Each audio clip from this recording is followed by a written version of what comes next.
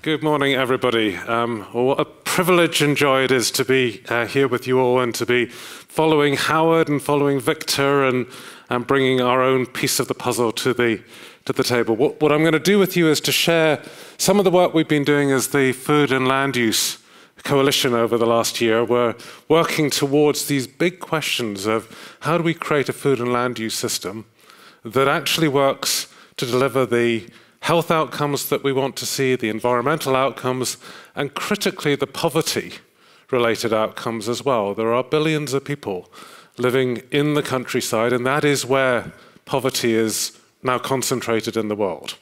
So let me start by just reminding everyone of the extent to which the food system has actually done, in its own terms, an astonishing job over the last 50 years. Right, and one of the challenges that we face is that while all of us in this room go that there's something profound that needs to be fixed, when you go out of rooms like this and into the world, you will see another picture. Right? And here's what the other picture is, just to remind us, which is actually we've never had more food in the world than we have today. Right? We have never been better at growing food at scale and delivering it to billions and billions of people. Right? We are continuing to push up yields a bit every single year. Right? We add more inputs and we get more outputs, and we do it reliably pretty much every year, right? We keep on driving down the real price of food. And this is an understatement, what you have here, because as people's real incomes go up in many parts of the world and real food prices come down, the share of household expenditure in many, many countries, on average, and that's a very dangerous expression, but on average keeps on declining, right? And so we all spend a bit less on food, but we think we can afford more. And then, of course, on some measures, even though the last year or two the undernutrition numbers have bumped up a little bit, as a percentage of global populations, they keep on coming down. So when you talk to people outside this room, and you say to them, my goodness, we've got a massive problem in the governance of our food system, we need to transform the whole thing, or it's all going to blow up, they go, tell me one more time what the problem is.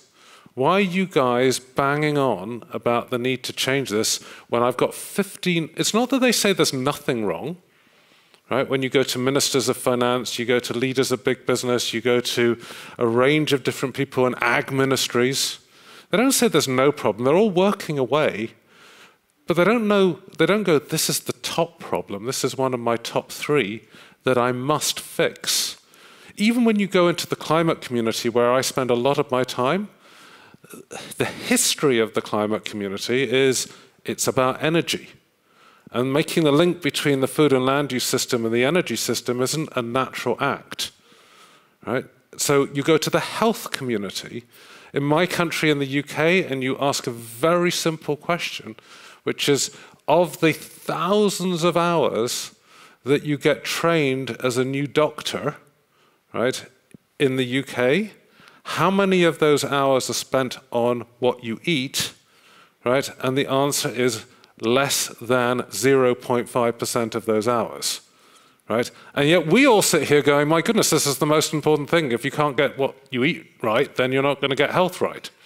So I just want to remind everyone that the picture out there is, yeah, there's some issues, and we care about those issues, but tell me what the crisis is one more time. Why are you guys banging on in this room?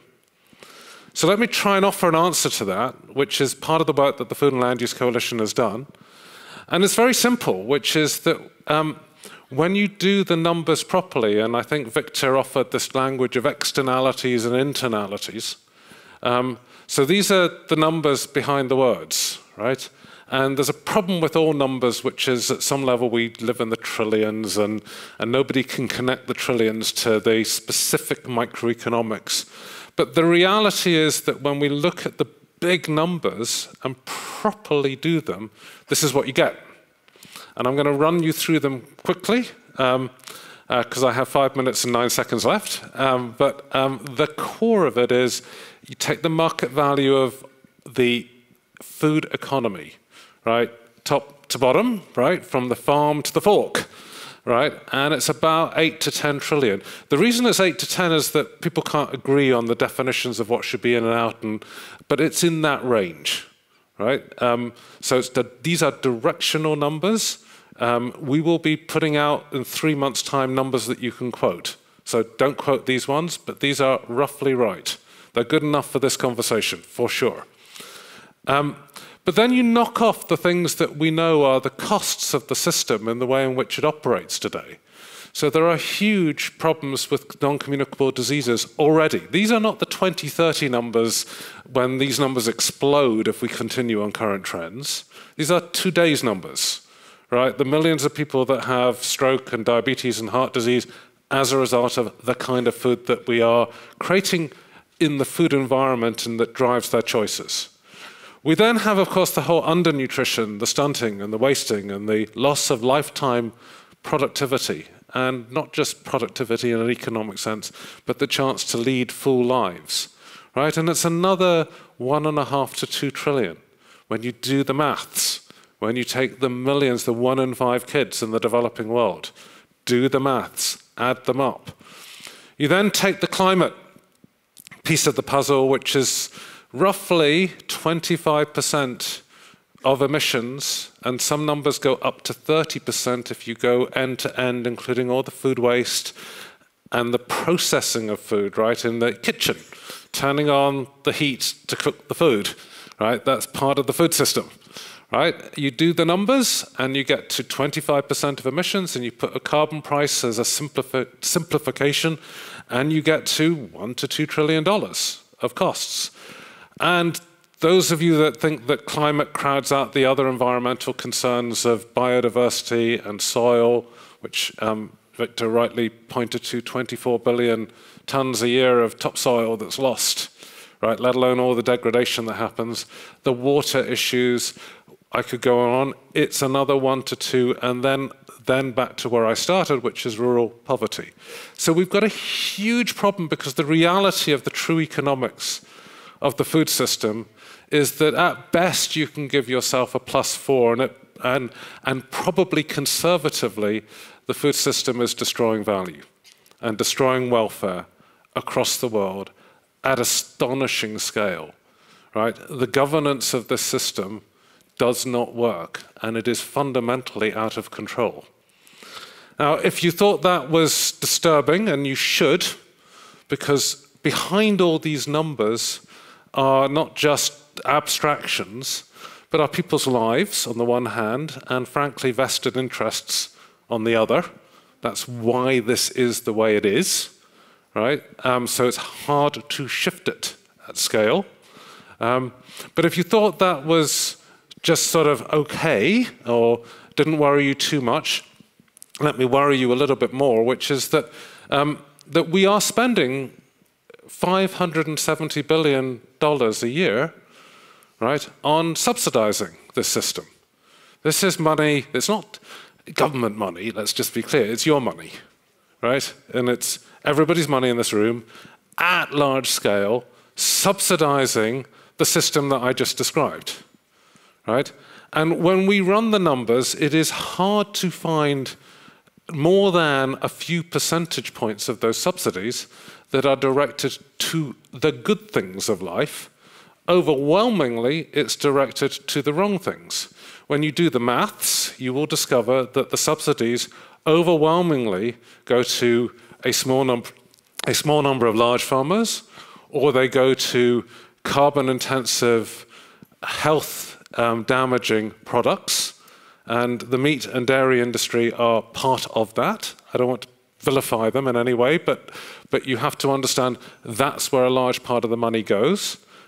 So our choices in public policy terms, where we put our taxpayer dollars, is precisely to the wrong stuff. Some of you will have seen this, and I just want to remind you, what would it cost us to start behaving differently? Economic governance, which is what this session, I think, was due to be about, as I run into the red. But economic governance isn't, again, something that just sits there for everybody else to do. It also sits there for us to do with the choices we make every single day in what we buy. It also is a function of what we choose to put our savings into, whose pension fund is properly designed for the kind of food and land use system that we want. Hands up. All right, so I suspect the answer is nobody. But we buy a £2.50 cup of coffee from Starbucks or from Pret, in my case, right? And the bad news is that, roughly 11p goes to farmers of one kind or another, from the milk dairy producers to the coffee producers. 1p in the £2.50 goes to the coffee grower, just 1 pence. Think about that. Now, that's the bad news, right? The good news is that it would just take us paying £2.51 or £2.52, and you double that guy's income, or that individual's income. So the potential, if we think about using the power of the market to change some of the externalities and make them internalities, and doing so at a remarkably low cost for us as end consumers, is incredibly high. Last slide, and then I will hand over, which is, we in the Food and Land Use Coalition think that you can't just get to better economic governance by only having these abstract notions of transforming the world trade system or transforming global food subsidies or getting after, global value chains. It's too hard, right?